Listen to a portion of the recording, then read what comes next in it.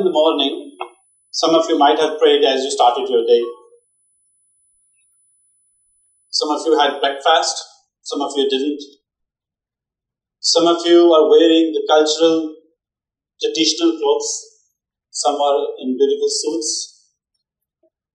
Some decided to be in this talk and some decided not to be part of this event.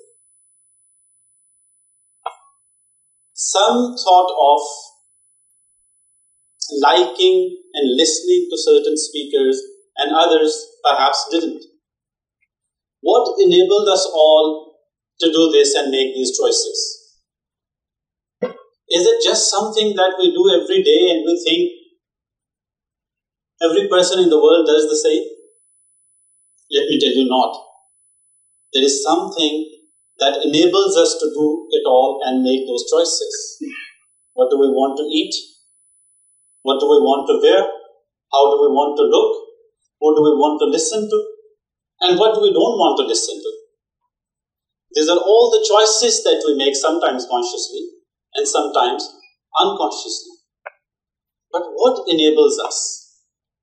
There is a definition of positive peace that enables us to make and take all those choices about what we want to hear, who do we want to interact with, what do we want to eat, how do we want to pray, and what names and titles do we want with ourselves. But when we talk of peace, there are general certain visualizations, imaginations or manifestations of peace. Why does this happen? That when we talk about peace, contemplation, happiness, we see an imagery where a person has to be alone, cut off from the day in, day out life, sitting somewhere amongst the nature. Not saying that you don't get peace by being there. But there is a message that we tend to give that if we want to be peaceful, somehow we'll have to be cut down from our normal lives. Somehow we need to be done with everything and anything and responsibilities to be at peace. And if we are with our friends, with our colleagues, doing our jobs or maybe with family or friends, we cannot have peace or contemplation for that matter. So this has somehow made this unconscious notion in our minds that if we want to be peaceful, we'll have to move away from the community, our friends, which I think kind of makes peace an elitist problem. It gives an impression that to be peaceful, you might have to be, getting done with anything and everything, get it all sorted, and then maybe sit alone to have peace. And somehow, you will also understand and also listen to the stories where people will tell you that unless you have economic prosperity and all things sorted, you cannot have peace, and peace is something maybe that's not your problem. So I ask you a question, is peace your problem? So I agree with the notion when somebody says that peace is not your problem. Because I believe peace is something that is our solution. Why peace is our solution? So it's not just a theoretical word that we keep on hearing. The terms of mutual respect, respectful coexistence, inclusivity, tolerance, are not just the socio-political words that we tend to use. These are something which are backed by the empirical data and also by the wisdom that we have received over the centuries. The top 5 happiest countries in the world and the most peaceful countries in the world, their economies are not strong just because their industry is strong. Or they're not just the peaceful societies because their economy is strong. It's vice versa. So peace is that building block that provides and enables every individual to perform what he or she wants to perform. So all those individuals, whether activists, writers, or the companies that encourage and back the events that promote peace and tolerance, they're convinced. When we talked about non-violent struggle, or when we talk about Mahatma Gandhi or Martin Luther King or Bacha Khan or anybody for that matter, they chose to be non-violent not because they were weak. They chose the way of peace because they knew this is something that works. When we talk about our Sufi saints, when we talk about the great writers and intellectuals, why did they have this common message of inclusivity and taking everyone together along with them? Because that is something which works. And that's also the wisdom of centuries, as I said in the beginning, suggests. So, when the empirical data backs it, and when these words are also good to, when we listen to them, why don't we implement them? What happens, why we do not see this in the society? The reason being is, we tend to make these words or these attitudes more of a theory than the experience.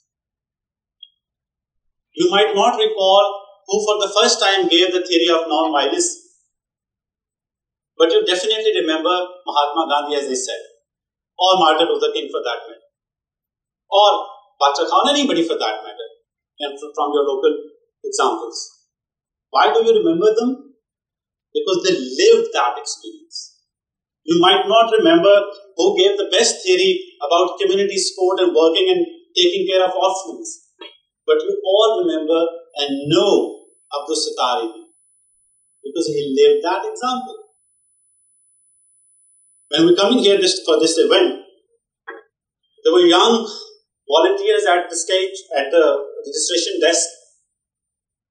They might not remember our names, all of us, but if you had asked them how they are doing and smiled at them and offered your help,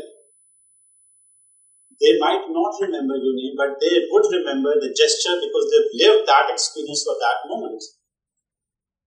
So that's what we talk about, that making peace an experience.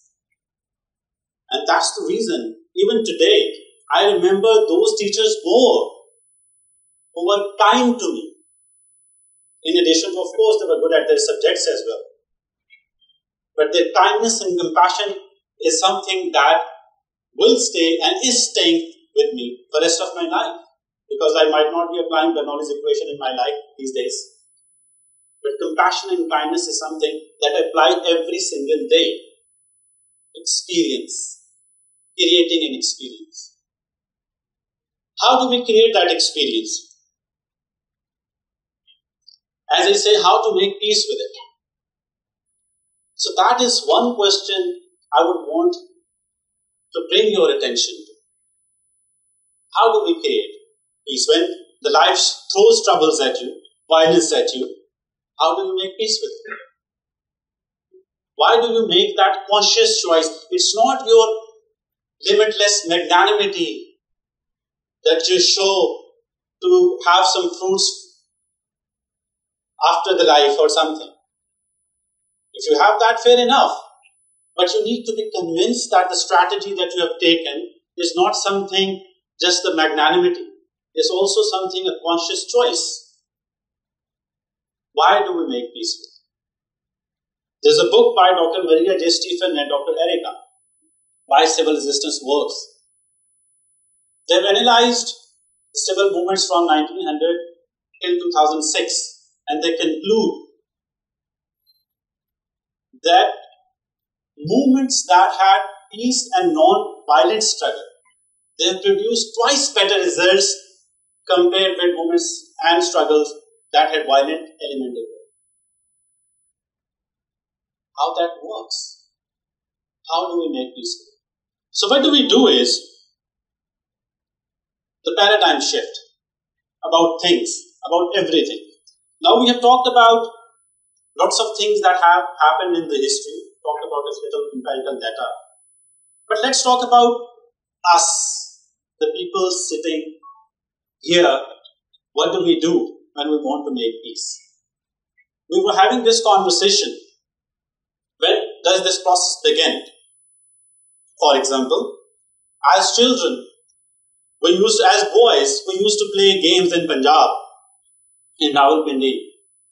You might have heard the names: Pithu Garam, Bandar Kila, Maar Kutai. All these games had violence as an indigenous component. No wonder such boy would normalize violence when he grows up. But that was a game. But when we say something, we do something. That is a speech act theory by J.L. Austin, British philosopher. When we say something, we do something. You remember those poems? Cham cham cham, mera toot gaya button. Ammi marengi, abu daantenge.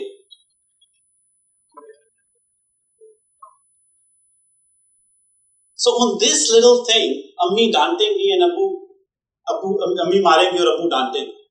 There was another version. चल मेरे घोड़े हिंदुस्तान की पहली गली जहां रहते शौकत अली को गोली लगी, सारी दुनिया रोने लगी। 6 साल के बच्चे को क्यों बताना है शौकत अली को गोली लगी? गाड़ के मेरे सीने में नैनों के कई तीर, ये मिसरा है। Just close your eyes and imagine this. Just close your eyes. एक बड़ा मशहूर मिसरा। गाड़ के मेरे सीने में नैनों के कई तीर।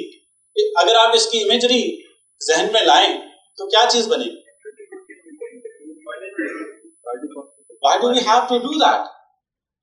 So from that tender age and that communication that we do with our children and normalize that in our literature, in everything, that needs to change, and that has to be a conscious effort.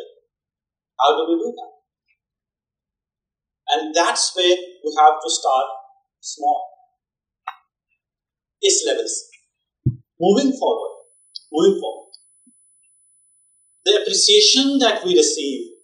For instance, the first step as adults that we need to do is notice, recognize, and appreciate when somebody works for peace or talks about peace. Notice, recognize, appreciate, repeat. Notice, recognize, appreciate, repeat. Why? When you notice something, when you recognize something, when you appreciate something, you celebrate it. And when you celebrate it, you create role models. And when you create role models, they inspire the upcoming generations. If you ask your children or your younger siblings, who are the superheroes they like? What names do you think they would give? Superman, Spider-Man, Batman, or Wonder Woman? Because that's what they have seen on their lunchboxes, on their stickers, on their walls of their bedrooms. That's what they have seen being appreciated, celebrated, recognized. They might not take the name of Abdul Sattar Ali, Dr. Mutfah, Dr. Abdul Salam, because they have not seen them being appreciated the way they have otherwise seen. Why do we have to tell our children that flying in the air or sticking to the walls is a superpower?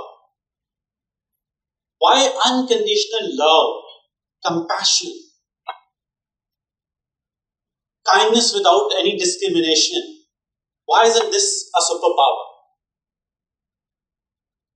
And when we don't do that, we don't create those role models. So starting that small is something that we need to do. A paradigm shift and changing the narrative around those things.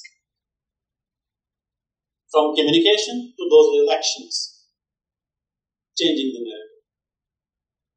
Little gestures while we're sitting here. If you just look at your right and left and smile for a few seconds, of course without staring too much, you would see a different energy in this auditorium. You will feel that. That small, that starts not that simple and that small. Moving forward, when we try to work on those issues, we begin our conversation from what we don't have. जो नहीं है, जी ये नहीं है, वो नहीं है. And we tend to forget जो यही है. We tend to forget our rich cultural values, forgotten values. Again, that dive into empirical data that convinces us that why do we need to be more kind? From literature to religion to spiritual teachings to everything that has existed and exists right next to us, right within us. But we tend to focus on जो नहीं है rather than जो यही. So how about we start small, we start appreciating, recognizing, noticing any single gesture of peace, and we celebrate it. Every year we see people being decorated with awards, national recognition, but how many of them, how many names do you know are of the people who are working for tolerance, inclusivity and mutual respect in this society? Any names? So that is something. And lastly, before I leave this stage, one of my favorite couplets here. नहीं जाहो सरवत, नहीं जाहो सरवत न अफलाक व इशरत, हमारे तसर्रुफ में कुछ भी नहीं है. नहीं जाहो सरवत न अफलाक व इशरत, हमारे तसर्रुफ में कुछ भी नहीं है, तो क्यों ना मोहब्बत से आगाज कर दें, जो हमने बसी है यही है, यही.